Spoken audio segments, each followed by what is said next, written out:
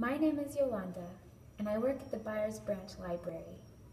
Today I'm going to talk to you about a book that I have not read, but I've spent a lot of time looking at it.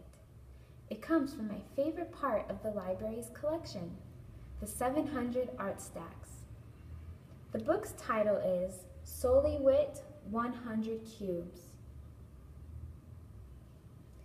Solely Wit is not the author of the book, he's the artist. And guess what? He painted 100 cubes. When I consider if I like a piece of art or not, I ask myself, does it take my breath away?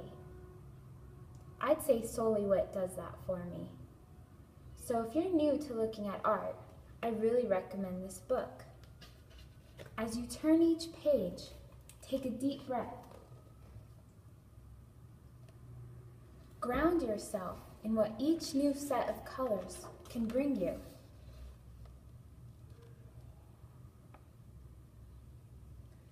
There's no greater intellectual meaning to be found in this book, but rather inspiration.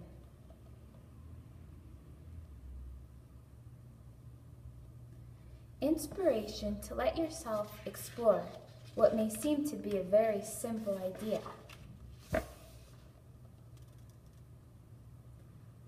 So stretch your mind a little by checking out this book. See for yourself how a simple idea of just exploring the same shape with several different colors can bring you. And the next time you're in the library, spend some time in the 700s. Spend some time with books that have no words and yet can transport you through history, concepts, emotions, and many more places.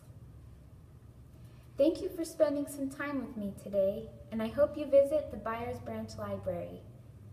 Small library, big world, we'll get you there.